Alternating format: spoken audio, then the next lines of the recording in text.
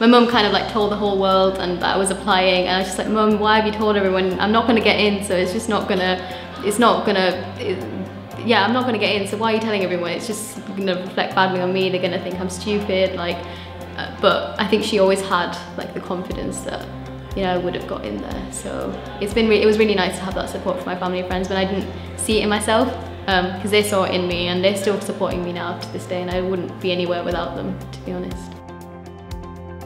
I didn't really know anything about like the Cambridge application process. I didn't know that you had to apply to a college. So I was having a look through all of the college websites, and Newnham kind of just stood out to me because there was a quote on the homepage. I'm now part of Newnham's proud tradition of producing strong, witty and rebellious women. I think that's what it was, word for word. And I just kind of fell in love with that straight away, and I've always found Newnham as a place that's very, very empowering. So having supervisions with students in college, so having just women in my supervision group, I found to be really good for my confidence. You know, you hear about like some of the scary statistics on the news, and you have this idea of what like a stereotypical Cambridge student is, and I feel like I couldn't be further away from that.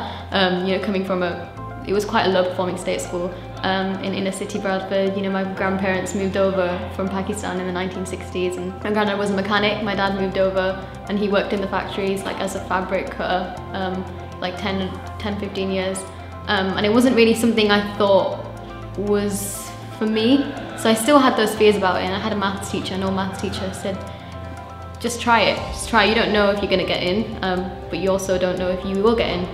So I gave it a shot. There are lots of stages to it, and at every stage I kind of thought, oh, you know what, I haven't passed this stage, you know, there's no point in me like getting excited. And then I got an email saying, oh, you go through to the next stage, and I was like, oh, okay. But don't worry, I'm not gonna get through to the next one. And then again, I got the email saying, you know, you've got an interview. And at that point I was thinking, okay, there might be something here. So I went down to the interview, and it was like one of the scariest things I've ever done. It wasn't something I'd ever prepared for, so I didn't have a mock interview. I didn't know what to expect. So I came out the first one feeling a bit deflated because it was quite difficult, and it was very different. It was something I'd never experienced before.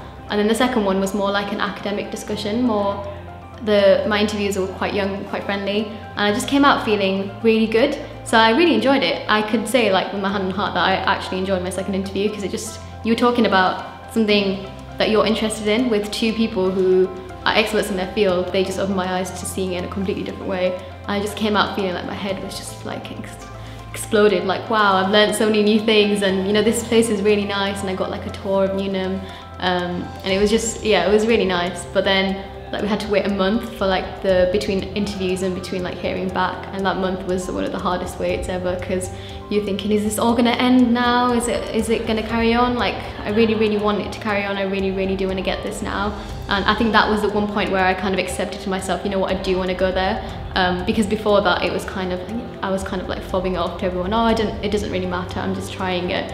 But at that point it kind of hit me, I want to go to Cambridge. And then I remember opening the email. I remember I was sitting in class, I think we were just about to do a mock exam, and I was turning my phone off. And as I was turning my phone off, I got an email from the Newnham admissions officer, and all I read was the word congratulations before my phone switched off. And I said to my teacher, oh, can I just pop out for a second before the exam? I just need to check something. I just need to go to the bathroom. She's like, yeah, fine, go for it. And I just ran out and checked my phone, and it said congratulations. And it was just the most wildest thing ever. I just felt so amazing. And everyone else was in class, so I was kind of just by myself, like, oh my God, I found out this amazing news, and I can't even go back and tell everyone. So I had to like sit with this news for like an hour and a half while I was doing my mock exam. And then as soon as we finished the mock exam, I just kind of told everyone around me, and it was just the nicest feeling. And then when I went home, I didn't tell my mum, because we got an interview, we got a letter as well, like an acceptance letter, and so I knew it was coming in the post. So when I got home and my mum came back from work, we sat together, and I said, oh mum, like if I don't get it, it's fine. And I think at that point she was quite worried. She's like, you know, it will be fine, don't worry. And then we opened the letter together, and I already knew what was inside, but she didn't. It was just really nice that she cried quite a bit. I think we both cried a bit. And I think, yeah, it was just one of the nicest feelings to know that everything had been worth it. And you know, it kind of made me feel like I am worth it too, because I always had those reservations that I'm not good enough, and you know, admissions tutors wouldn't have wanted me, but they did, and it just gave me so much confidence. It just made me feel like, you know what, I'm going to work really hard now for my A-levels to get the grades that I needed to get.